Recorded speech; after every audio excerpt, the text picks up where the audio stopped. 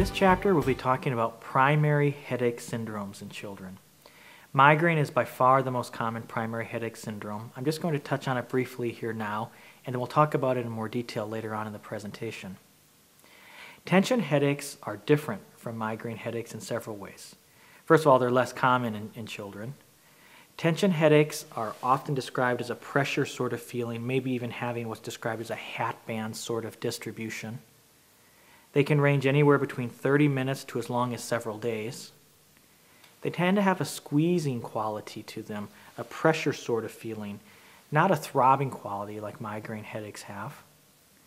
They can have photophobia, sensitivity to light, much like migraine headaches do, or phonophobia, sensitivity to sound, but different from migraine headaches, there's not the associated nausea and vomiting that goes along with them. They also tend to be relieved by physical activity, where migraine headaches are usually exacerbated or worsened by physical activity and exercise. A second sort of primary headache syndrome in children are cluster headaches. These are unusual headaches to have in children. In fact, I rarely make the diagnosis in children less than 10 years old, much more common in adults. These headaches are usually unilateral, one side of the face, often involving the eye, can have associated lacrimation or a tearing of the eye, runny nose, maybe even something called a Horner syndrome, a little bit of a drooping eyelid, difference in the pupil size.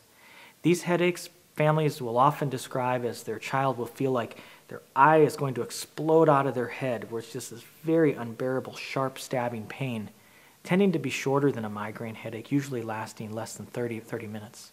Again, pretty unusual in kids to have this style of headache, and very rare in children less than 10 years old. Another primary headache syndrome are chronic daily headache. This is defined as having more than 15 headaches in a 3-month period.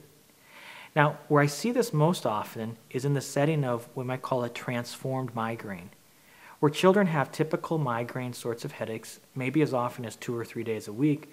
They'll start treating those headaches with over-the-counter analgesics, such as ibuprofen or acetaminophen, and then the headaches will change somewhat in character, maybe still have a migraine-like sort of frontal throbbing sort of quality to them, but be more chronic and present every day. When dosages of the over-the-counter analgesics are missed, there can be a rebound, a sort of dependence on now over-the-counter non-steroidal anti-inflammatory medications. Now, chronic daily headaches can be hard to treat. One reason is that when you miss taking the ibuprofen, acetaminophen, or naproxen, whatever over-the-counter analgesic it is, the pain comes back. So what do you treat it with? The second thing is that often the treatments that are used for migraine headaches don't work for chronic daily headache. Sometimes we'll have to look very carefully at some lifestyle changes, or maybe even start a daily preventative medication to break this cycle of chronic daily headache.